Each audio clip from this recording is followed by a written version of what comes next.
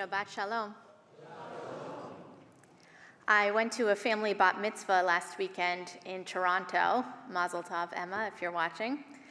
It was great, and I love seeing other synagogues, how they worship, what music they do, what liturgy they emphasize, what the gender roles are, everything. And the Torah chanting at this bat mitzvah was amazing. The rabbi did most of it, and he was a speed chanter. Every word of Torah was like a bullet exploding out of a rifle. And it was so fast, honestly, I was having trouble following it. And I don't mean to brag here, but I'm usually pretty good at that sort of thing. I can follow a Torah. About 3 aliyot in, and I'm flipping through my Torah commentary, and I was completely lost. I was frustrated and kind of embarrassed. Like, I should probably be able to do that. I looked over at my husband's Torah commentary, and I noticed something, and then, sigh of relief. My Torah commentary had 3 pages missing. That explained a lot. They hadn't been ripped out, nothing untoward had happened to the book. It was a misprint from the beginning. The words were never there in the first place. My husband noticed it too, and we looked at each other, and I smiled and said, "There's a sermon in this story." What if the story of Exodus was never in the book of Exodus? What if the creation story of Adam and Eve was just never created? What if the desert was never Ba Midbar? What would it mean if pages of our text were never there? How would the Jewish people be different? How would we be different? Same with our lives. What would it mean if you had simply never met your spouse? What would your life be missing? Or what if you just never encountered your closest friend? What would be different? What would be absent? How would you be changed? Just like each human being we meet, no matter how impactful or forgettable they are, it all matters. Everything contributes something to our lives. I've been teaching religious school to 6th and 7th grade students, and they were complaining about some of their bat and bat mitzvah Torah portions, saying how the portions were very boring or very archaic, etc., that they were technical and they were antiquated. Poor Leviticus, always getting insulted. Of course, the rabbis hold the opposite view. They insist that every chapter, every verse, every word, every jot and tittle of Torah is necessary. There are no accidents there. There is meaning in everything.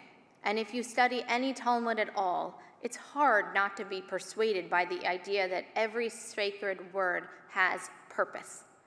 The rabbis perceive profound and expansive meaning from text.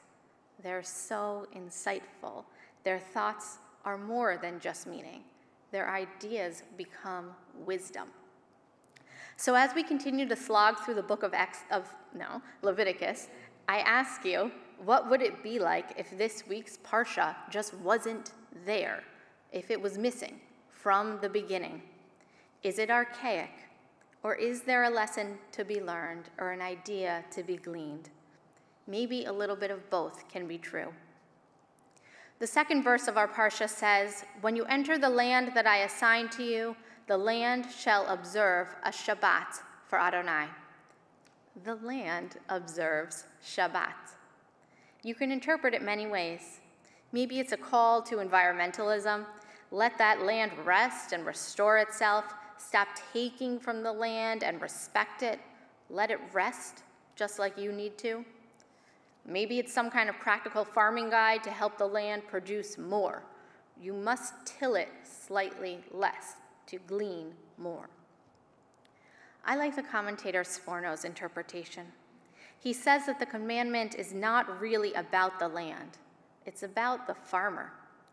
He says that the farmer should stop farming for a while and instead start praying. You can see why this is up my alley. He says it's about starting to fulfill mitzvot, Start devoting yourself to God's work instead of your work. Not forever, not for every moment, but at least for Shabbat. Stop farming.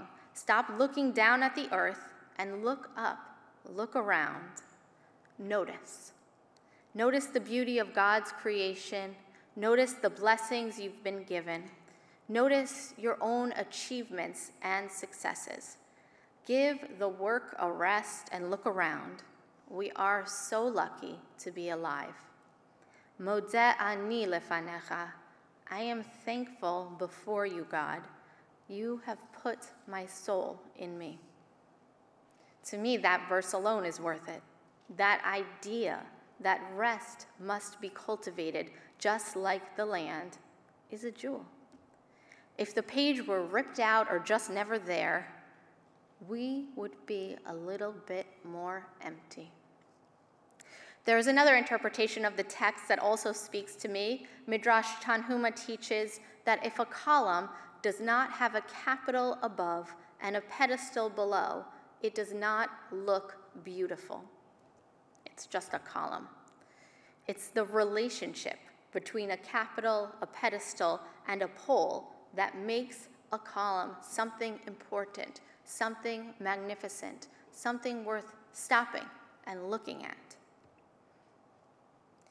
Rabbi Samuel ben Gedalia says that there is no section of Torah that does not have a capital above and a pedestal below. Words of Torah are always interwoven. They support each other. They impress upon each other. They interact, and they make each other beautiful. Even when it's hard to tell, it's still happening. So too with our lives. Without the mundane, we couldn't experience the sacred. Without 364 days a year when it is not our birthday, that one day of celebration would be less joyous. Without the daily grind, vacation would lose its magic. Without the push of work, the pull of Shabbat would be diminished. Without the more technical parts of the Torah, the inspired sections might feel a little bit less divine. Sometimes it's hard to notice the meaning in our lives and certainly in our texts. My hope is that we take the advice of this week's Parsha and take a moment to rest, to let Shabbat do the work, and to be open to the possibility that to everything there is a season, a time for every purpose under heaven. Shabbat Shalom.